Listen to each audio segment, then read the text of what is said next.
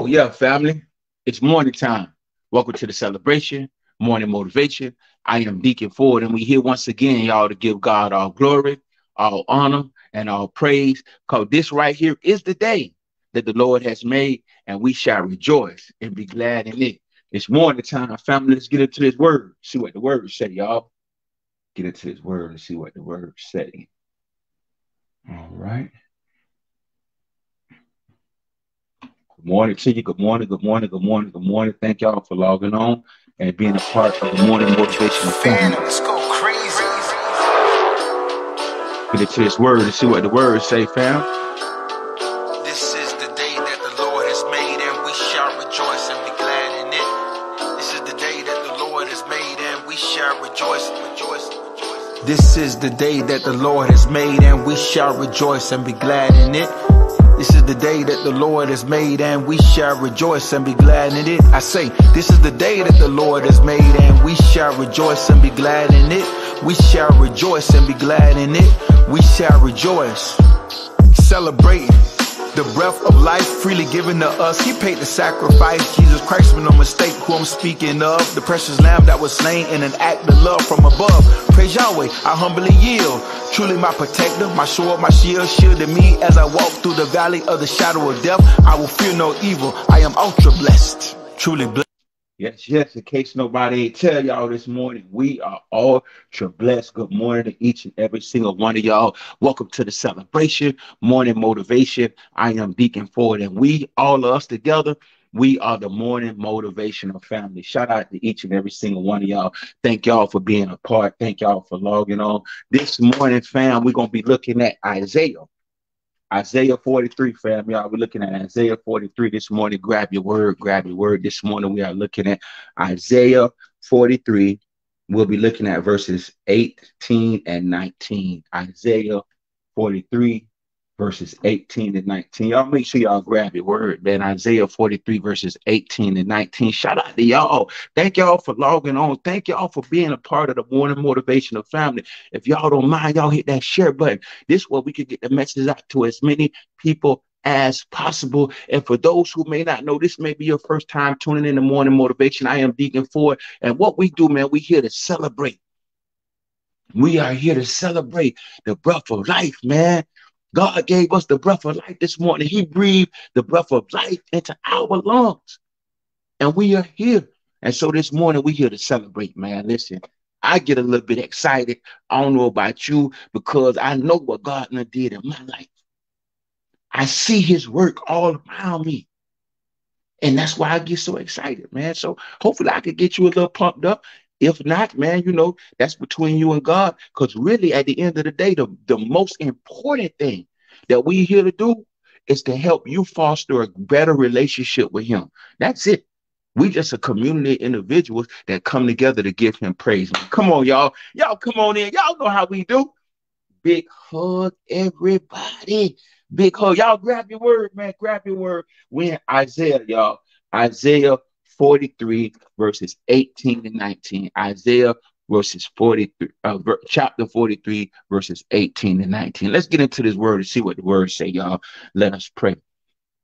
God, our Father, as we humbly come before your throne this morning, we give you all praise, honor, and glory, God. You are great and you are worthy to be praised. As we come in the mighty name of your Son, Christ Jesus, we just ask that you will bless us with wisdom, knowledge, and understanding of the things that we read, that you will allow your Holy Spirit to guide us to all truth and all revelation. Father, we thank you. We love you. In Jesus' name we pray. Amen, amen, and amen. So the word, y'all, we're looking at the word this morning. Once again, Isaiah 43, verses 18 and 19. Isaiah 43, verses 18 and 19. And the word reads, do not remember the former things, nor consider the things of old. Behold, I will do a new thing. Now it shall spring forth. Shall you not know it? I will even make a road in the wilderness and rivers in the desert. Come on now. Wow. Well, I love God. What? That thing say, listen, Isaiah 43, verses 18 and 19. It says, do not remember the former things, nor consider the things of old. Behold, I shall do a new thing. I shall do a new thing. I shall do a new thing. Come on now. Now it shall spring forth. Shall you not know it? I will make a road in the wilderness and rivers in the desert. May God add a blessing to the reading, the hearer, but most importantly, the doer of his holy word. Listen, man, it's hard. I ain't gonna lie, fam. I am not gonna lie to y'all, fam. This morning, boy, it's hard to stay in the chair. It is hard to stay in the chair right now, man. It's hard to stay in the chair right now because look what God is saying. God is saying straight up, don't remember what happened in the past. You keep looking at what happened in the past and all that. He said, don't even consider that. Forget about what happened in the past. Don't even consider those things because guess what? Behold, I will do a new thing. Is there anybody looking for something new, man? If you're looking for something new, just hit that in the chat box, man. If you're looking for something new, man, put some hearts up there. If you are looking for a new thing, put it in the chat box, put some hearts up there. But most importantly, lock into God's word because verse 19 says, behold, I will do a new thing now. I will do it. Forget about what I did in the past. Don't even consider what I did back then. Right now, behold, I will do a new thing. When? Now. It says, behold, I will do a new thing now. It shall spring forth. Shall you not know it? I'm finna do something. I'm finna blow your mind. Are you paying attention? Will you recognize me? When I come in this way, will you recognize, will you give a credit to somebody else? Will you overlook it? Will you give it the luck? Will you say the universe did it? Or will you praise God for making a way out of no way? Or will you praise God for the new thing that he is doing in your life? He said, shall you not know it? I will even make a road in the wilderness and rivers in the desert. I will make a road in the wilderness where it ain't no road, where it ain't no but wilderness, where it ain't no but trees and shrubs and weeds and rocks and all these things. He said, no, I'll make a road through there for you. I'll make a road straight through there for you. And guess what else I do? I'll make rivers in the desert, in the dry place where it feel like you're getting choked out, sis. Where it feel like you're getting choked out, bro. You can't breathe. It's so dry and brittle. Everything is crumbling. Everything dry, moisture. It just done dissipated.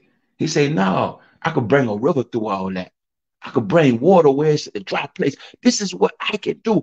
This is what God said, behold, now I can do it. Do you believe? Have you given him opportunity to show up like that in your life? Have you given him, have you positioned yourself so that God can really show up in your life and do a new thing? Or are you so concerned about the past, concerned about the way it happened last time and the way he fixed it last time? No, he says, behold, I will do a new thing now. Right now, I could do a new thing if you allow him. So that's your choice this morning. That's your choice this morning. If you have decided to allow him to do a new thing, sit back, man, and get ready for it. But if you want to hold on to the past and trying to figure it out and work it out with your own mentality, then that's on you, man. That's on you. I can't really, we can't do that. That's the one thing about this, you know what I'm saying? Only thing that a person could do is present it to you. Once they present it to you, then now you have the option to look at the choices in front of you, make an informed decision, and then live with the consequences. But hey, don't take my word for it. Get into this word for yourself, family. This is Isaiah chapter 43. This morning we looked at verses 18 and 19. Isaiah chapter 43. This morning we looked at verses 18 and 19. And family, please do yourself a favor. Make sure you read your word. And when you read your word, jump into that comment box and say, I read my word. All right. Y'all know how we roll. Faith over fear, God over everything. Together, we have made love great again because love never lost its power. It just lost its popularity. And man, y'all know how it is, man. Come on now. It's been a wrap a long time ago for the foolishness, man. We on reflection. We're reflecting over our life. We're being accountable for our actions. We're applying God's word to our life.